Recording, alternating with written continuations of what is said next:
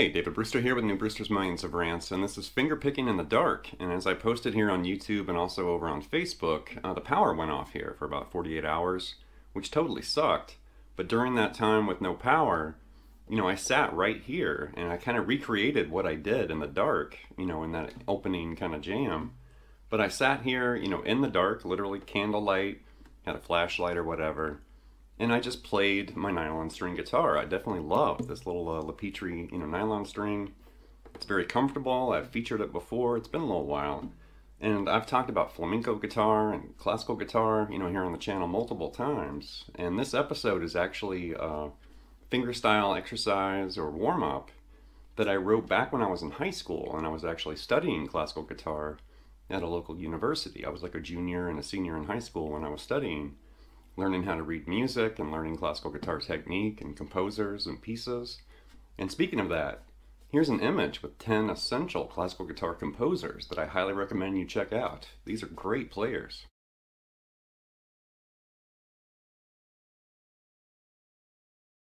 So I do receive a lot of comments and requests for educational material and book suggestions, from viewers out there. And for classical and fingerstyle, guitar playing, there are a lot of books I could recommend. But one I'm going to throw in the mix that most people maybe haven't seen before is David Oak's Classical and Fingerstyle Guitar Techniques book from Hal Leonard. And that was from the year 2000, so it's 24 years old. But that's a great book filled with exercises and warm-ups, and he runs through a whole bunch of stuff. There's little excerpts of pieces and everything. Highly recommend that book if you're wanting to, definitely improve your fingerstyle and, classical guitar technique, or maybe you're diving into it for the first time. Or maybe you want to review and kind of tighten up your ability and everything. Great book right here.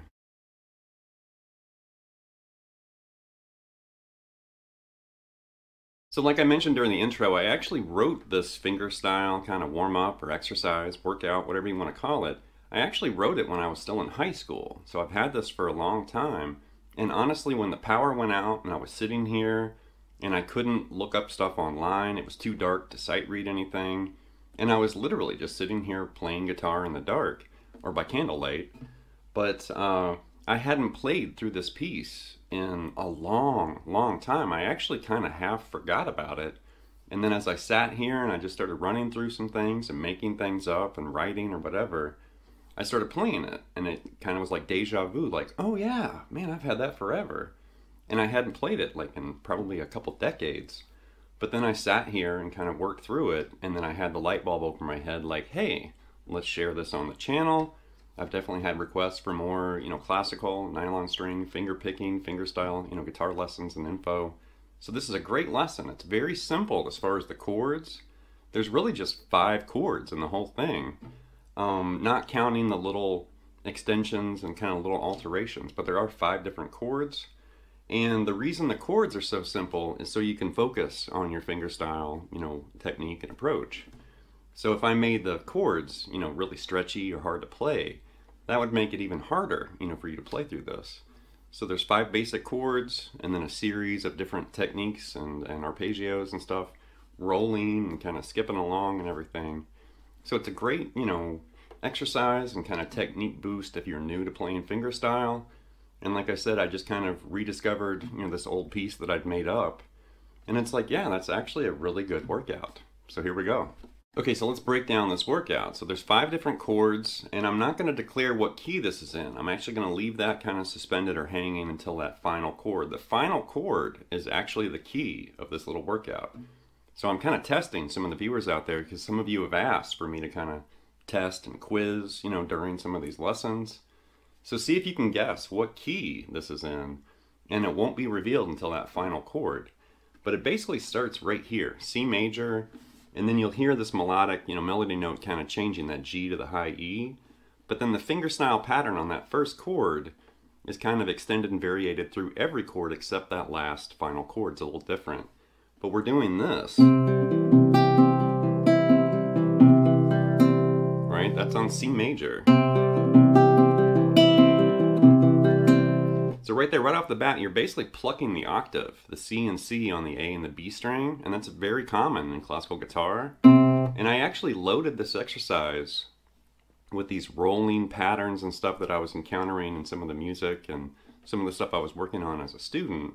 So I just put everything in one, kind of simple, exercise, and it's actually pretty good.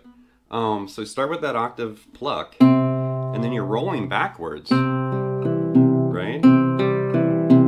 Like that. So pluck, and then single note, single note, single note on that G, D, and the A string. And then right here is when you're going to grab that G note, and then you're rolling those 4 strings backward. Like that, something like this. Right? So there's a lot of backward movement. And then right there you're going to ascend, starting on the A up to the B. Like that. So that C major chord is played like this.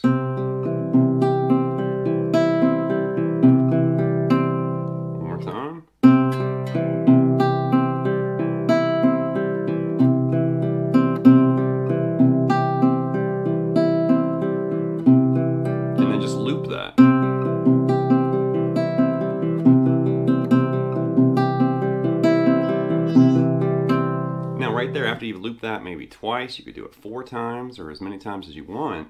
The chord's actually going to switch to E minor right there. So we're going from here to right here, right? Kind of mimicking that same, in that G to high E movement. And that those 2 notes exist in both those chords, C major and E minor. But you're borrowing that same kind of pattern E minor. So now you're going to switch here, go ahead and grab that G note, but you're going to fingerstyle like this. It's very similar to what you did on C, but make sure you start with that low E open right there.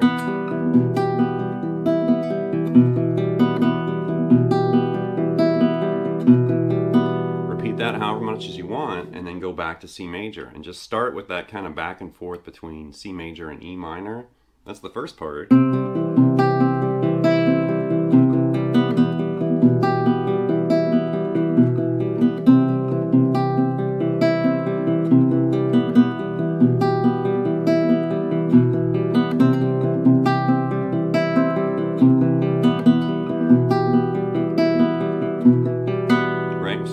Arpeggios in different directions, doing that octave pluck in there, which is great. And then after you've done that maneuver, then it changes. So now it's basically A minor 7, right there, and do the same pluck. Make sure you got that G up on top. And then right there, move that to F sharp. Now it's an A minor 6. Treating that A minor almost exactly like the C major chord. It's just the chord is changed now like that. And right there, basically change that to a D7 over F sharp. And then you're going to actually start that with that G note up there. And that's a D7 over F sharp, or a D7 sus4 over F sharp like that. And then change that G to F sharp, and then it's just D7 over F sharp. Like that. And there you're rolling upward on that low E string. That's tricky. And then go back to A minor again, that A minor 7, A minor 6. And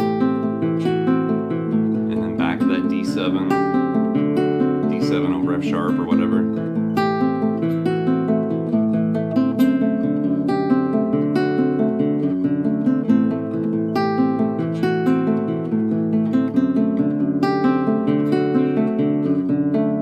Here, the big finish, right, is right here.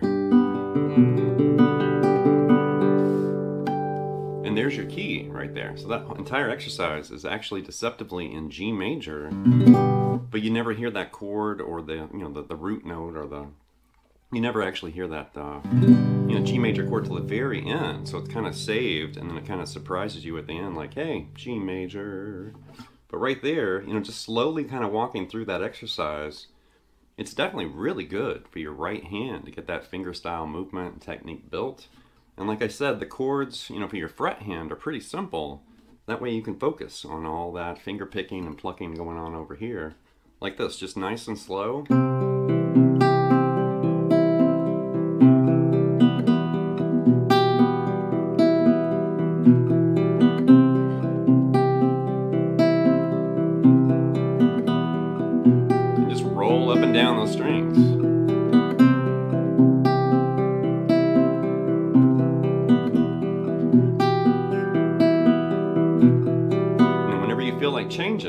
just go back and forth between those two chords, and when that really feels kind of smoothed out, then switch to the A minor and that D7 section.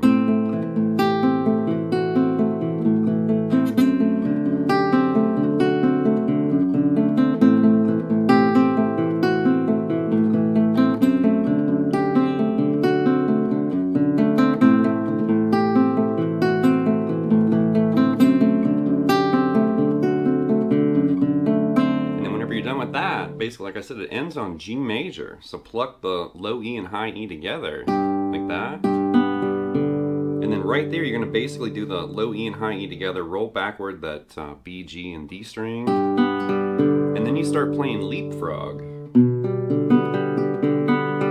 like that, and that's like the A to the G, D to the B, G to the high E, and then D to the B, and then end with the open G string, like that. Actually ended it with like a plucked, G harmonic up on top right there. So like I said at the beginning and throughout this video, that's something I wrote back when I was in high school and I was studying classical guitar with a local instructor. I've talked about him before, Renato Butturi. He also worked with Randy Timmons and supposedly also gave Randy Rhoads a guitar lesson back in the early 80s. But great guitarist, by the way. Renato Butturi's retired, but definitely a badass musician.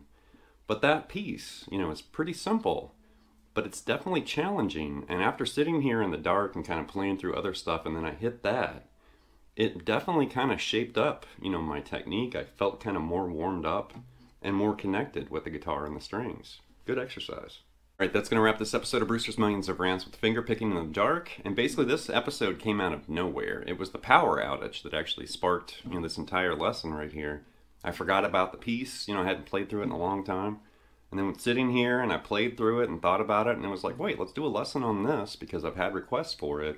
And also it's an interesting, piece. You can play it on nylon string, you can play it on a regular steel string acoustic, you can play it on electric guitar. It doesn't have to be, like a classical guitar like this.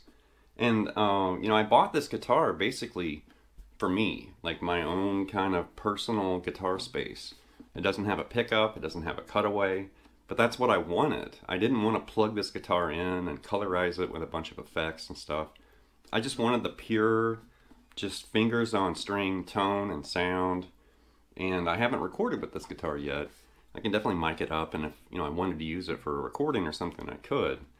But, that's why this lesson might be a little quieter than normal, because this guitar is not plugged in. It's literally just acoustic, raw acoustic. And that definitely exposes a lot as far as mistakes and little squeaks and pops and, faults and problem areas in your technique. Because if you can't play an acoustic guitar with some level of authority, there's a reason. Maybe you've spent too much time blasting distortion, and effects and distortion are kind of covering up some of those mistakes and little kind of weak areas in your playing. If you grab an acoustic guitar, it's like everything's under the microscope. And you really have to be more critical because every little squeak and pop and missed note is very noticeable. So anyway, leave some feedback and comments. Please subscribe to my lessons, and I'll be back before you know it with more content and material. Thank you.